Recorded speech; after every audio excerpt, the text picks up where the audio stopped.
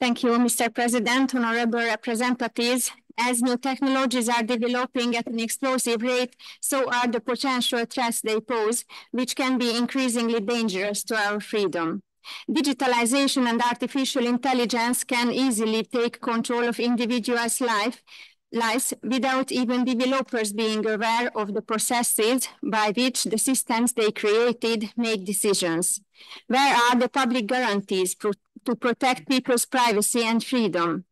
The introduction of artificial intelligence and algorithms are already threatening to replace human labor.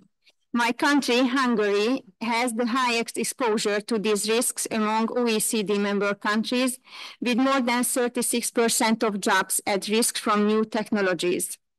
Last year, the US company Amazon logged out a customer from his smart home after a delivery driver labeled him a racist.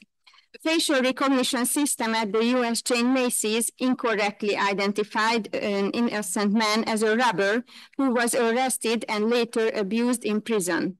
New technological tools are an opportunity for governments and multinational corporations to expand their control over people's daily lives.